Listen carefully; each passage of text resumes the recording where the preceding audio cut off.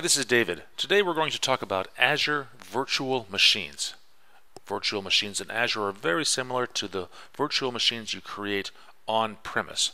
And a virtual machine is just a file that emulates a physical computer. So it has memory, it has disk space, it has applications and software and data all installed on it. You can treat it as if it were a physical machine, but it's just a file, which makes it really transportable.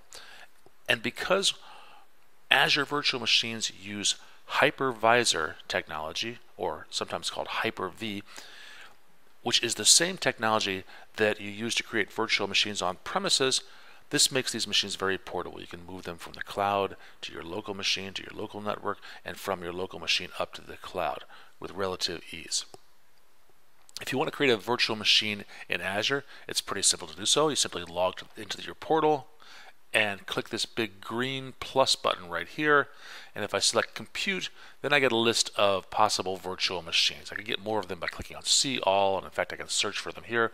And you'll notice that there are different operating systems. For example, there are different versions of Windows Server, there are different versions of Linux such as Red Hat and Ubuntu. There are servers with software pre-installed on them, like here's one with SQL Server installed already, and so on. I'm going to select Windows Server right here, and I'll take the Windows Server, how about 2000, and I'll just take this first one, 2016 Data Center right here, and I will click Create to create this Windows Server. And that brings up this dialog. We call this a blade. And in here I give it the properties of the server. So the first thing I want to add is the name. I'll call it GCast. WinVM, the disk type. Do I want a regular hard drive or a solid state drive? I'll need to log in with some administrator credentials, so I'll create that account. I'll give it the name DGIARD, that's my name, and the password will be, there's some rules about passwords. You notice that if I hover over this exclamation point, it tells me what those rules are, and this exclamation point will stay here until my password satisfies those rules.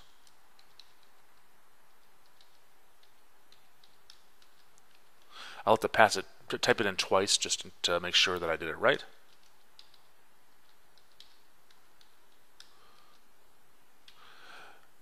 I'll tell it what subscription I want to use. Most of you only have one subscription. And then I'll add it to a resource group. I can use an existing one, or I'll create a new one, which I'll do here. I'll call this one DGTest VMRG right there, which I've already got one of those, so I'll call it VM2RG. I put it in a region. East US is fine for me. You want to think about where you are and where your users are, and where if this virtual machine is going to interact with other resources in Azure or out on the web. You want to keep it close to those. Basically, you want to think about latency. East US is fine for me. I'm in the United States right now. And then down here, I can specify whether or not I already own a license of Windows. This virtual machine will have Windows installed on it, and if I already have a license for it, I can use that license. If I don't have one, then they will rent me one, and the cost will just go up a little bit per hour. So I don't have one, so I'll say no right here. Click on OK. And then it gives me a list of machine sizes. The ones with the stars are the ones that are available in East US with the parameters that I specified. And in here it'll tell you, just the SKU for that machine. But really you want to know things like how many CPUs, how much RAM, how many data disks, and so on. All that information is in here. And then of course the cost is important. This is the approximate cost per month. I think it's if you were to run it 24 hours a day for 30 days, that's what you would pay. But you only pay for them while the machine is actually running. You can shut them down and save some money if your machine isn't required all the time.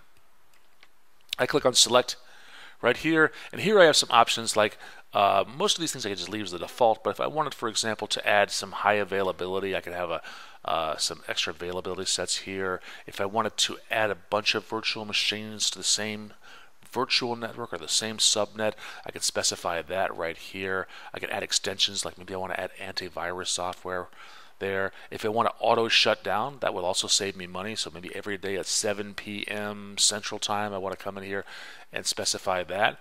then it would automatically shut down my machine, so I wouldn't get charged for those compute hours after 7 o'clock. Let's see, there's one thing in here. Oh, select inbound ports right here. This is important and it's required. I want to be able to use an inbound port. Now, I could say no inbound ports, but actually to use this is a Windows machine, and the way I want to use it is I want to log into it remotely.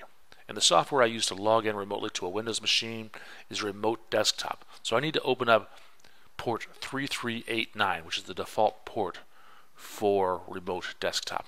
So I'll check that, and I'll click on OK, and it warns me that, hey, you opened up a port. That's a potential problem because it might expose you to the internet, but I need that port.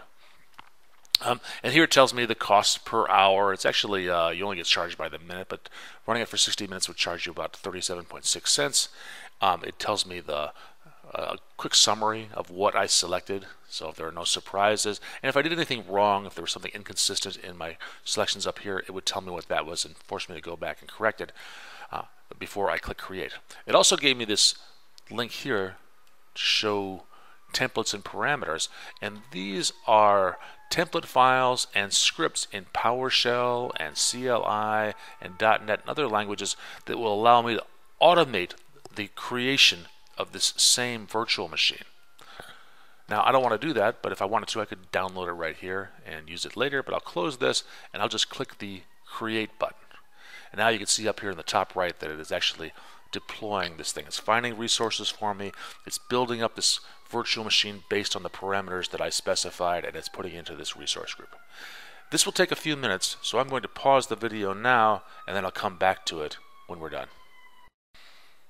Okay, we're back. It was only about 5 minutes to create that virtual machine, but you can see right here that the deployment succeeded, and I can go to my resource right here, close that, and here's my virtual machine, DG Test Win VM.